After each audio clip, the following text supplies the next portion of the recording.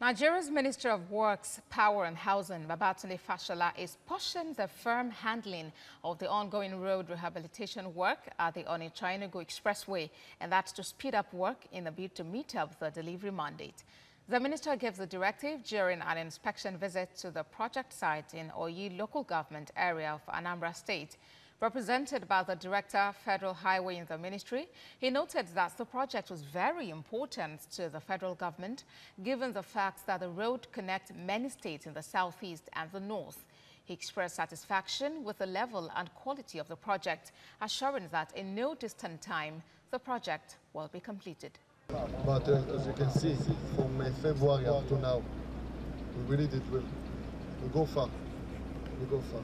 It's for the progress, and thank you for the Federal Ministry of Work as well. It's one of the most critical road infrastructure that they are really bothered about, to make sure that it's completed on schedule. And that's why you see this level of visiting, level of monitoring, level of inspecting the road, to make sure that what the contractor promised during the last visit of the Honourable Minister is actually carried out. Progress, and I'm satisfied with the quality of the work. In January, you can see the level of work we have done within that period. That's to show you that the tempo we are maintaining now is high.